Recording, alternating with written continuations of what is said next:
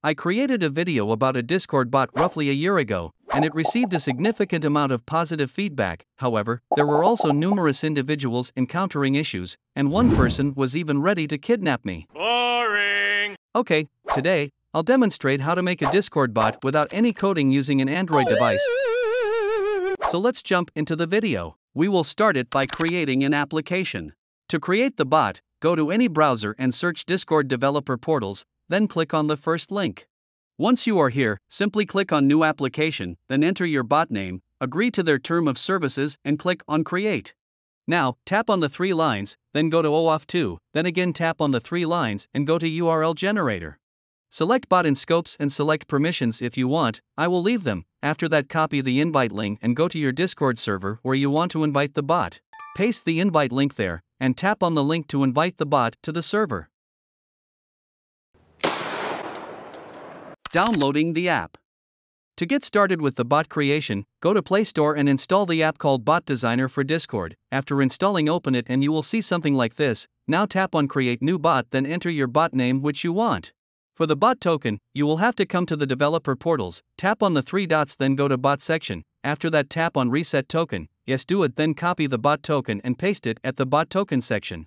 Agree to their term of services that no one's read and tap on Create Bot, and boom, you have added your bot to the app. Now the most important thing you need to do after this is enabling the intents of your bot. To do this, simply go to Developer Portal, then in the Bot section, scroll down and enable the 3 intents options below the gateway, as without this your bot will not work properly. Once you have done that, come back to the app and tap on the Settings icon, scroll down, then tap on Go to Gateway Intents Settings, then tap on Sync with Intents. If you get this message, then you are good to go.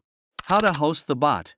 To host the bot, you have 3 hosting options available. 2 of them are free, while the third one comes with a fee. The first option requires you to solve a CAPTCHA, and you'll receive a 30-minute testing period. The second one is, you can watch a 30-second advertisement, after which you'll gain 140 minutes of hosting time. The more ads you watch, the longer your hosting time will become. The third choice involves purchasing their premium subscription, which grants you unlimited hosting time. Feel free to select any of these options.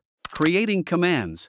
To get started, navigate to the Command Creator section below, then, click on Command Creator, enter your desired command name, which will be displayed within the app. Next, input the command you wish to create. For example, let's create a simple command like hello. Below, you'll find a selection of pre-made commands that you can utilize. For this particular command, you can choose options such as mentioning the user who executed the command or sending a reply message, among other commands, and write the reply which you want the bot to give.